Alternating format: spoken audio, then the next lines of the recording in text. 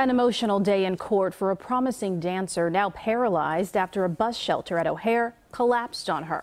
The city admitted fault and the jurors slapped Cook County with the largest verdict of its kind.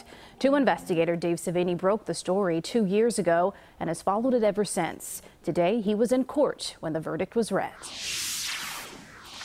With her dad and mom and legal team surrounding her, Tierney Darden, the one-time high school dancer, now in a wheelchair, heads to hear a record verdict in her case against the city of Chicago.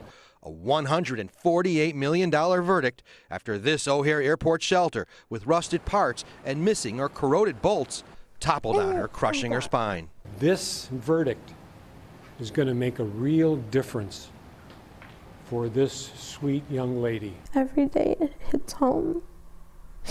Darden, who didn't speak today, sobbed when Judge Claire McWilliam read the landmark verdict. The Vernon Hills native gave her only interview about that tragic day to the CBS 2 investigators last March, after we exposed how the shelter that crushed her was one of numerous other dilapidated shelters with screws and bolts missing, so unstable I could shake them. They were all removed, but not until after we revealed the problems. Do you think you'd be walking today and dancing today had someone maintained those shelters? I do. These nuts and bolts are everything to these shelters. Her attorneys Jeff Kroll, Patrick Salvi Sr. and Patrick Salvi Jr. say it is the largest verdict ever in Cook County history. It's really going to help her. Every juror hugged Darden as they left the courtroom. Juror Luis Hernandez said no amount was enough. Money does not matter because it's not going to bring her to her feet again. But I hate it. I hate that I have to wake up every day and see it.